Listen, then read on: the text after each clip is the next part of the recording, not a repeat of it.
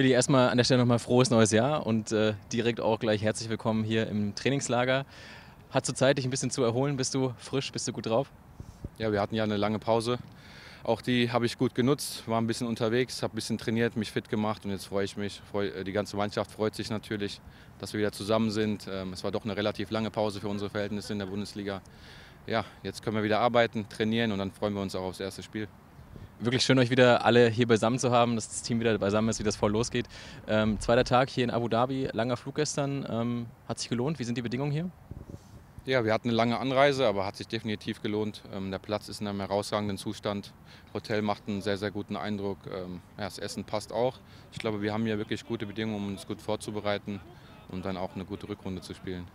Das klingt sehr gut. Der Coach Marco Rose wirkt seit von Beginn an sehr, sehr fokussiert, hat gestern eine lange Ansprache vor der ersten Einheit gehalten.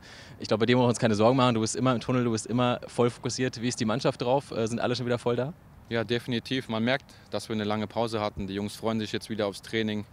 Wir wollen angreifen, ist klar. Wir haben jetzt eine super Serie am Ende der Hinrunde gezeigt und wollen da weiter anknüpfen. Deswegen sind wir hier, um uns gut vorzubereiten. Jeder muss auf sein Top-Level, das ist klar.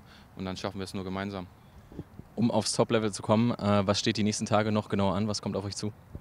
Ja, viel Training. In erster Linie viel Training. Ich glaube, bis am Spieltag sind 2 Einheiten angesetzt, jeden Tag. Aber ist ja richtig, da kann man die Inhalte reinpacken, da können wir taktisch an ein paar Dingen dann auch detailliert arbeiten und dann stehen auch die Testspiele an, klar.